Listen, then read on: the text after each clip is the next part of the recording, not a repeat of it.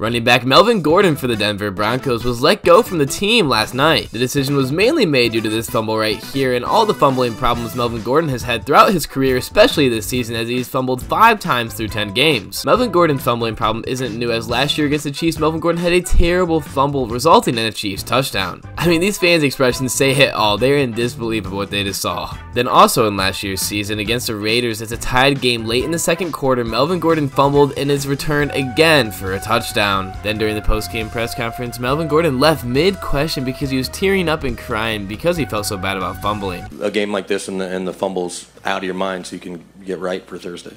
You know, I have to for the team. You know, I care about them boys more, you know, than I do, you know, any fan, any person.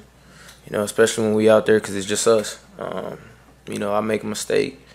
First guys over there to, you know, cheer me up and get me back right.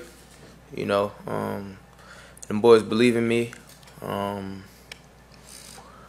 just got to do better.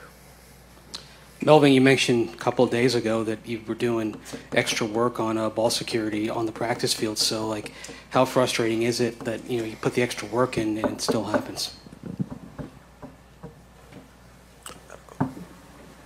But it doesn't seem Melvin Gordon cares that much anymore, because last night after his release, he posted this on Instagram. He put himself behind the wheel of OJ's car chase, and then dissed the Broncos fan base as he said, "Boy, y'all's fans was hell," and then said, "Let's laugh on the way out." Also, Melvin Gordon wasn't like a terrible running back by any means. He played in 10 games this season, starting 6 of them. He was averaging about 30 yards per game on 9 attempts and had 2 touchdowns in the year. Just the stinger is he had 5 fumbles and only 90 attempts. This is the play that led to the ultimate firing of Melvin Gordon, though. The Broncos are taking on the Raiders. Both teams are struggling. The Broncos have a 3-point lead and there's only 34 seconds left of the second quarter. The Broncos have the ball on the 3, need 1 yard for the first down. Melvin Gordon's lined up to the left of the quarterback in the backfield, gets the handoff, takes the ball, gets the first down, but then fumbles the ball before the end zone, and the ball is recovered by the Broncos about 7 yards back. This took away an easy first and goal opportunity for the Broncos, and then the field goal was blocked just a few plays later. The Broncos ended up barely losing this game in overtime to the Raiders, and the Raiders have 3 wins this season, 2 of them coming from the Broncos. That's going to be the end of this video. Leave your thoughts about Melvin Gordon in the comment section down below, and if you enjoy my content, I would really appreciate it if you could like and subscribe, and once again, thanks for watching.